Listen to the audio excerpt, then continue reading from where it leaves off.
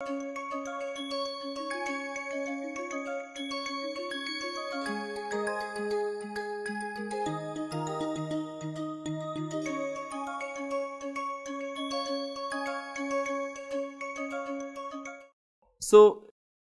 let's look at another example. Okay, so I took the same Lyapunov function, as you can see. That was my aim, because I can keep the same Lyapunov function and come up with a different example. That was the plan. Alright, great. What is this? And we already know this is continuous, positive definite and radially unbounded and all the nice things, not decrescent.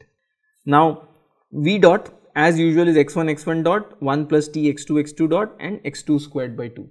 Here I have just used the chain rule, sorry, product rule, not the chain rule, the product rule. I always get confused between the product and this is not the chain rule, it is the product rule. Okay, chain rule is for chain of functions, and then as always I substitute the dynamics. This remains the same. Yeah, here 1 plus t x2 is as it is, then I have substituted for x2 dot right here. And because of this wicked choice of system that I have made, the first term will cancel this guy, right? If you see 1 plus t cancels out, and then the first term will cancel this guy. Alright, that was the plan. Yeah, and then the second term,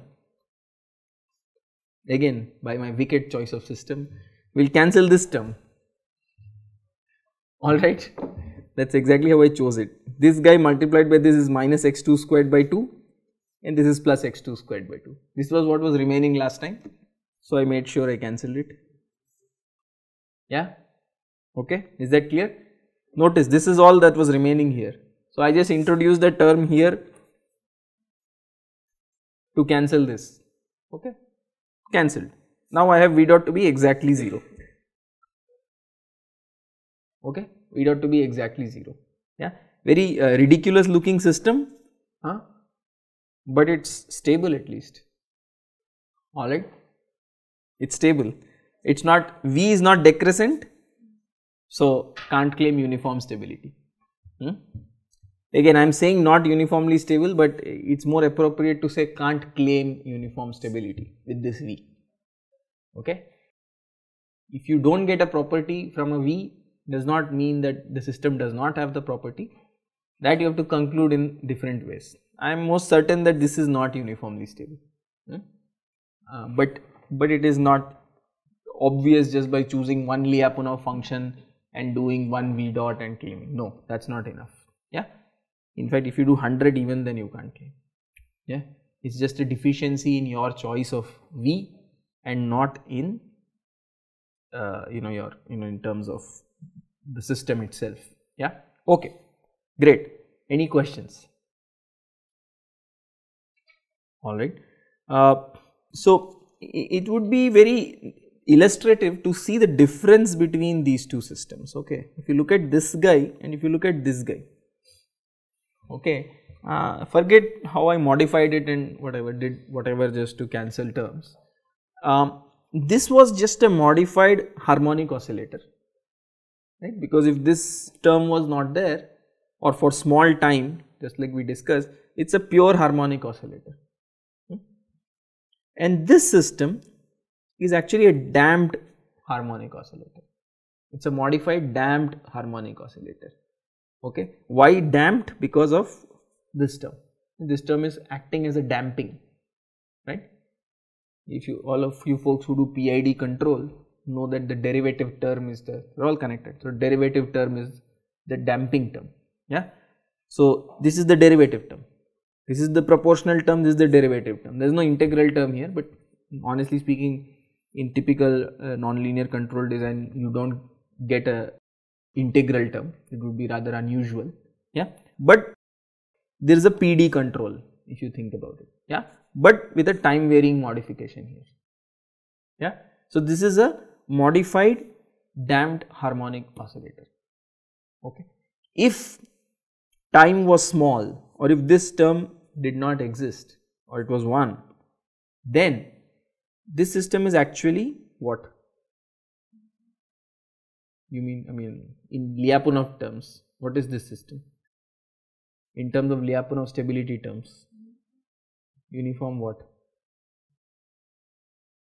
What do you know about this system? About a damped harmonic oscillator? What is the example of a damped harmonic oscillator? Spring mass damper. Alright. Okay. So if I leave a spring mass damper from any arbitrary initial condition, what happens? Come to rest at origin, unless your spring are poor quality and they start stretching and all, yeah, which is the case in general, but yeah, they come to rest at the origin. So what does it mean? What does it mean about stability property of the system? Asymptotic stability. It is asymptotic stability, yeah, in fact uniform because of no time dependence, yeah. So if this was not there, this system is in fact uniform asymptotic stable, alright. So very strong property, in fact it is exponentially stable. Why? Why do I claim it is exponentially stable? Yes, yeah, I am looking at you. Why am I claiming it is exponentially stable? Without doing any analysis. All I talked about was asymptotic stability by giving an example of leaving a mass in a spring mass damper. Why is it exponentially stable?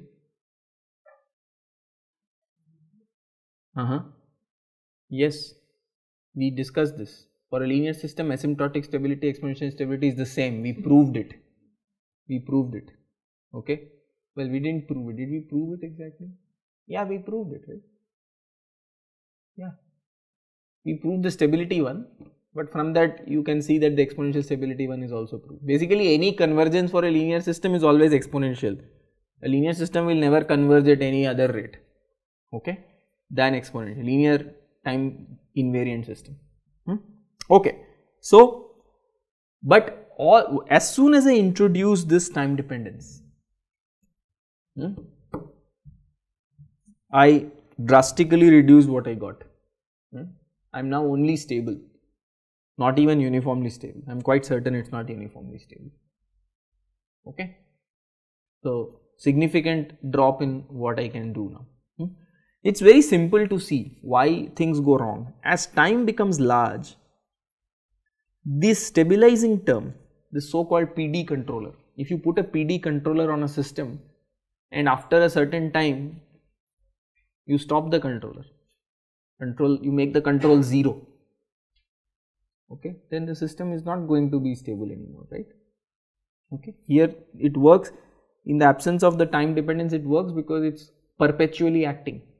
As soon as you introduce this time, the effect of the proportional derivative term is dropping at a linear rate, okay.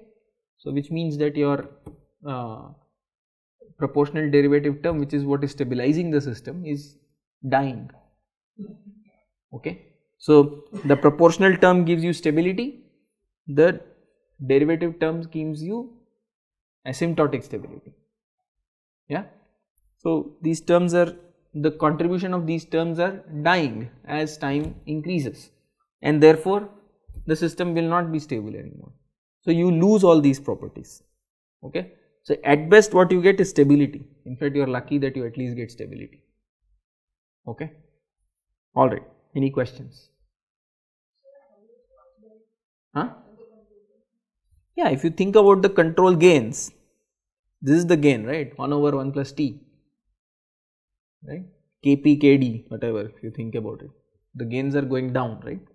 So if you ever design a PD control or a PID control with your gains going down, you will see the system will not work, right, it's obvious, okay. Alright, great. So let us go to this R guy, yeah, when the time dependence is removed. I already said that this is exponentially stable, okay, because for linear systems asymptotic and exponential is the same. In fact, in this case you can even solve this system, right. This is not difficult to get a solution for. In the solution we will have exponential decay term, so it is exponentially stable. But if I wanted to do the very hard work, it turns out to be very hard work of proving exponential stability via Lyapunov functions, then it is very complicated. That is what I have sort of illustrated here. But then sometimes you do need to do this kind of an exercise because your system may not be linear always. So I cannot choose something as simple as x1 squared plus x2 squared by 2 as my Lyapunov function. That does not work. I can promise you it will not work. It will not work. So I have to choose something like this. Okay. Yeah. Later on we will go into the motivation of choosing something like this and why something like this might make sense and so on when we do design. Yeah. So I am not telling you anything about why and how I choose it. Okay. I am just choosing it. Yeah. So this is a little bit complicated, but the idea it's basically based on the notion of backstepping. Okay. But we have not done backstepping yet. So don't worry about it. This is just, think about this as just an example. Alright. So what is this? Half k x1 plus x2 squared plus 1 over 2 alpha x1 squared. So it's not just a combination of two terms. I have basically introduced some random constants also, where this k and alpha are positive constants. Okay. I know that this is positive definiteness and definite and in fact radially unbounded. Do you understand why? Why do you think this is positive definite and radially unbounded? See, all I need to verify for positive definiteness is what? That for non-zero values of the state, it is strictly positive. So what about, do you think this is k and alpha are also positive? So is it that easy? Okay. But if you remember, we had discussed terms like x1 plus x2 whole square, and I said it is not positive definite, right? Because this is also 0 when k x1 equal to x2 is minus k x1, right? So there is a problem, right? Maybe because you guys immediately said, yeah, it's positive, everything is positive, this is positive. Then what does it do?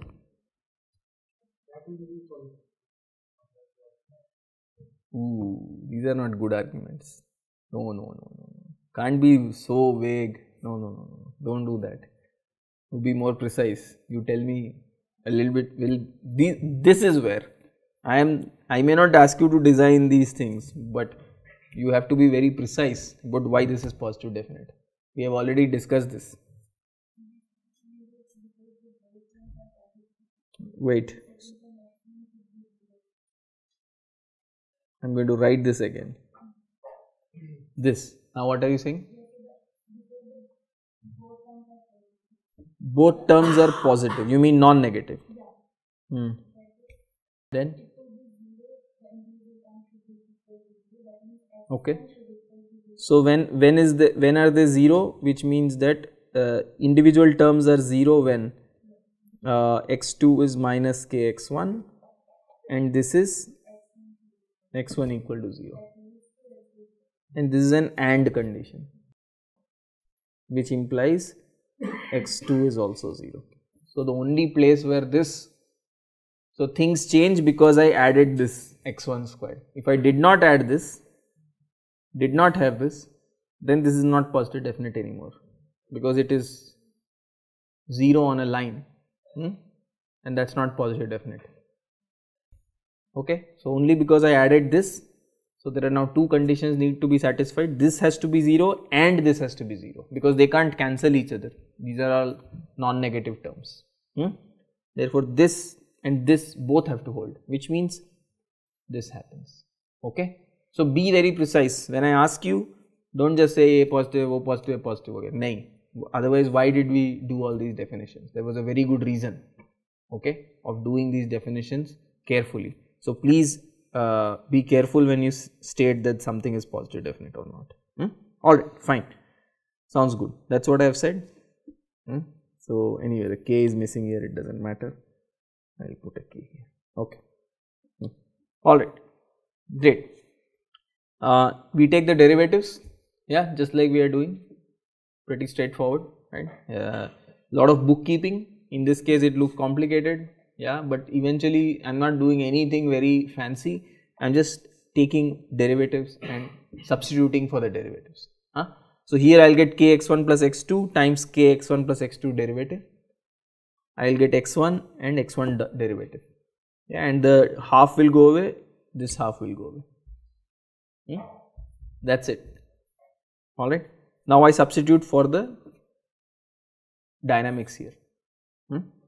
Kx1 dot is kx2, x2 dot is minus x1 minus x2.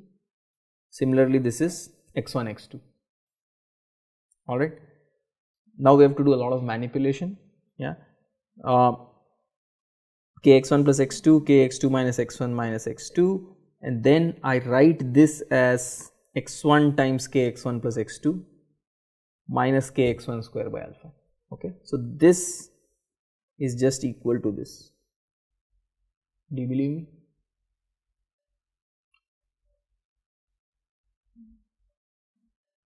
Yes. I have just added the kx1 term. And why did I do this? Again, these are manipulations that you will have to do. These are the kind of manipulations you will have to do in any Lyapunov analysis. So, better be comfortable. If you are not, ask me. Why did I do this? Why do you think I did this? See, in the harmonic oscillator case, this guy was getting cancelled directly. Okay, now I know I cannot cancel it directly. I have a problem. So what do? I do the next best thing. I try to club it with a term I have already. And I see that here I have a kx1 plus x2 term. So I try to write it as kx1 plus x2. So what did I do? I took the x2, I wrote it as kx1 plus x2 minus kx1. So I got from this one term these two terms. Now I know that this guy can be clubbed with this term. Okay. Alright. I can't cancel, so I try to club them together. This is the only few manipulations you can do. Okay. There is one or two more which we will get to soon. But right now remember, this is the only thing. I can cancel or I can club terms. So I cannot cancel. So I try to club it with the term I already have. So this is the only term I have. It doesn't make sense to club it with this. This is way more complicated anyway. Why would I do that? I'll just club it with, I will just introduce this term here. Okay. And the cool thing that happens when I do this, this is again a product of the backstepping method which we have not discussed. By introducing the kx1 and a minus kx1, I actually got a negative term in x1. Yeah. Both k and alpha are positive. So this term is actually a nice negative term. It's a good term. It's a helpful term. Okay. Now this guy gets combined with this, and what do I have? Kx1 plus x2, kx2 minus x1 minus x2, and a x1 by alpha. Right. This is coming from here. Alright. Make sense? Okay. This first term is coming just by the clubbing of the terms. Alright. And I already have a good term here, which I keep as is. Yeah. I love the good terms. As soon as I get negative quadratic terms, I keep them as it is. Never touch them. They are what will help me eventually. So I never touch them. This gets carried on until the end of the analysis. Now I have only two variables actually, x1 and x2. Yeah, so I just club all the terms in terms of x1 and x2. Okay. Alright, so I get something like minus 1 over 1 minus 1 by alpha minus 1 minus k and all this mess. But I get some terms. Okay. So now what do? I take this 1 minus k common. I pull it out. Yeah. These are all variables that I choose. That's why I have kept these handles or knobs, okay, so that I can play with them. This is for me to, gives me freedom to play with these. Yeah, otherwise I will not be able to choose a good V. Yeah, when I was starting to choose a V, I didn't have any idea what's going to be k and alpha. But once you conclude the analysis, you will see that the choices of k and alpha will become obvious. Alright. So I've deliberately written everything as negative terms. Why? Because V dot needs to be negative definite. So writing it as positive terms is ridiculous, makes no sense. Huh? So I have written everything as negative terms. How will I get v dot to be negative definite? I want this term and this term to look identical. This should also look like kx1 plus x2. Yeah, I am doing this carefully, just follow the steps. Okay, these are things we do often. Huh? So I take 1 minus 1 minus k common outside. Now the first term is the same. The second term has 1 minus 1 over alpha divided by 1 minus k plus x2. And this is of course my favorite term, remains as it is. Now what will I say? I will say that I want my k to be equal to this guy.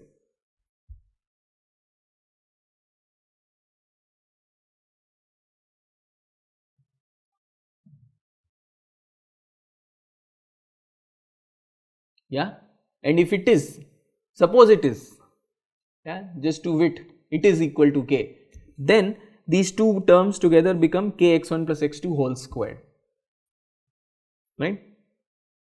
And this is some nice negative term, this is nice negative term, I have negative definite v dot. Okay. Now all I need is this has to be equal to k. Okay, and of course I want k to be less than 1, that is the other requirement, otherwise k has to be strictly less than 1, all good, it is my choice, it is just a v, right, it is just some function I use for analysis, it is not changing anything, alright. Now you just have to see if this is feasible or not, you just have to check the feasibility of this guy. So k is between 0 and 1, alpha is positive. I want to check the feasibility of this, this will give me a quadratic equation in k, okay, which is going to solve this. I have to choose one of them, yeah, I can choose any one of them, right, they will both satisfy. So if I choose k as this guy, I am fine, yeah, I can choose actually any one of them apparently. Alright, so I think I took an example or what, let us see. Yeah, so first I am trying to ensure that this, because that is what is going to give me the feasibility, right. I want to check that the discriminant is going to be positive or not, so that I get a real outcome here. So that is all I need to do. I get alpha less than 4 by 3, okay, because this is a linear requirement, yeah. So alpha is positive but less than 4 by 3. Anything less than 4 by 3 is good, okay. Now if I assume that this is equal to half, some value less than 4 by 3, then I get whatever, then I get alpha is 8 by 7, which is fine, no problem, yeah. And I can choose k as any one of, actually it has to be less than 1, so I will choose the, it is preferable to choose the, let us see, negative one. So I can't erase this, can I?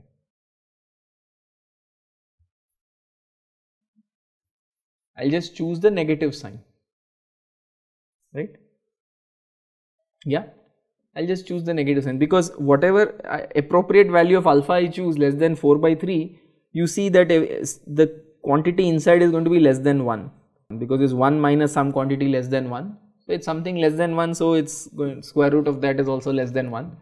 So it is better to choose the 1 minus, because if I choose the 1 plus will also work for some time, because I have a divided by 2 and all that, but this will be an easier choice, yeah, this is guaranteed to work, yeah. So basically I have given you a choice of a k and a choice of an alpha, yeah, so alpha is exactly this and so on and so forth, I mean whatever, alpha is exactly this in if you want something like this, and k comes from here with this choice of alpha, alright. So with this very complicated construction, I have proven exponential stability of this system, which is very easy, yeah. See, in this case it does take a lot of work, because